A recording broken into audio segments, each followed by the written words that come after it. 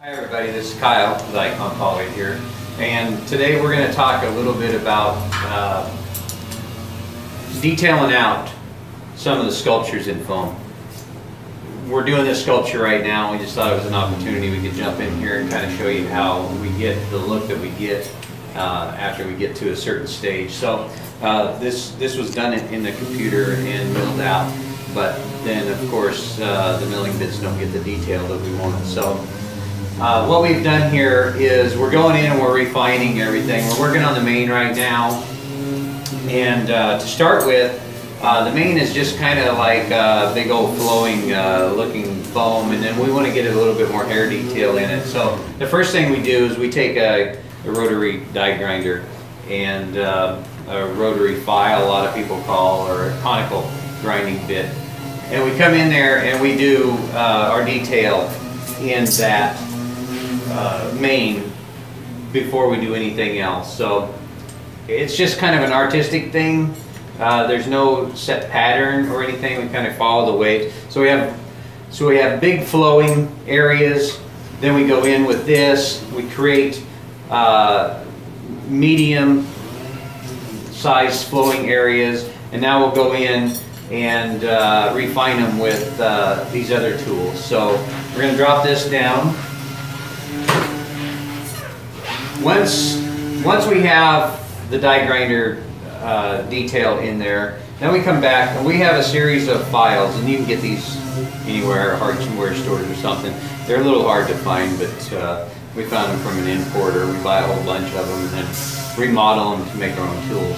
But anyway, really, once this is in here, all you have to do is you just go in and it'll refine those edges.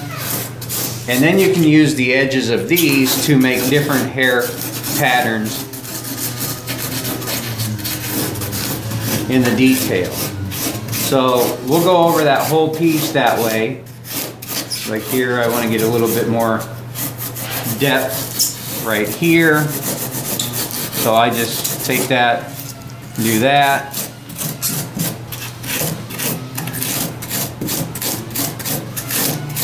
Like the way that flows a little bit better. So we'll just go over the whole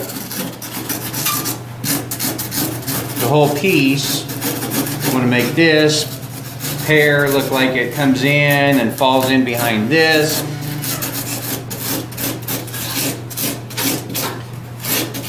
Now this is refining the hair detail a little bit more. Once we get this done, then we go into a different process in the coating process of the foam. And in the coating process, we'll actually put in a little bit even finer detail. So each one of these strands end up looking like multiple strands of hair. So that's how we do that. We'll go over the whole surface of the piece.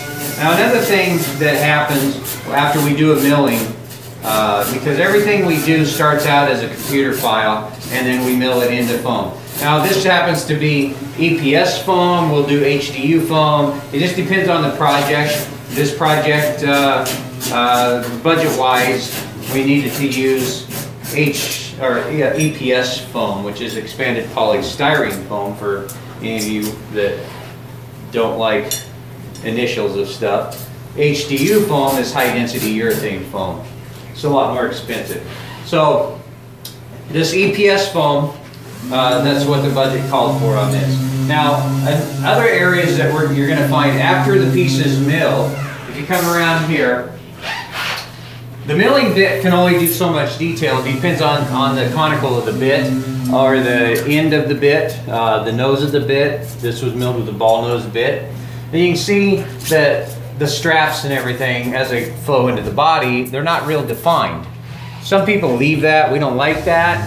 So what we'll do is we'll come in here and we'll detail all that out and take those edges off of there and undercut that so it actually looks like it is a strap laying up against the body of the horse.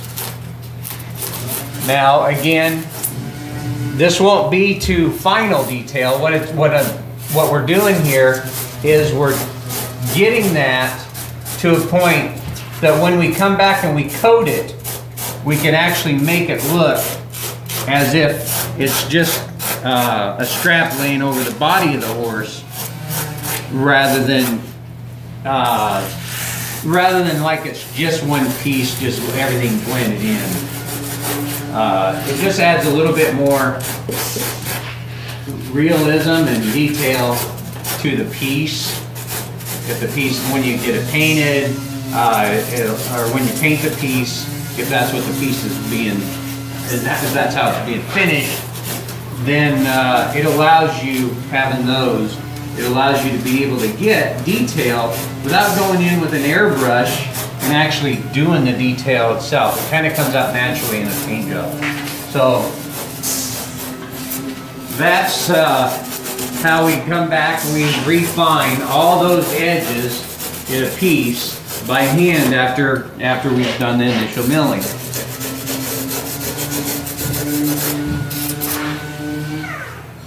Also, what you find when you do a milling and do a computer file, obviously this file is done very small, so the computer can handle it. When we increase the size, things get out of whack a little bit. So the saddle is way too large. We're going to come in a little bit later and we're going to thin that out. The shape is there and everything's there, which is nice. This is done and we've used this horse a couple of different times in the computer model. We just have to change the shape of it. So we're gonna take the size of that saddle down. But anyway, this project is for Wall Drug in South Dakota, and I know in this video you can't see the whole horse. If you want to see the whole horse, you can go to our Instagram. I think there's a post on Instagram, and go to the Instagram and look at it there.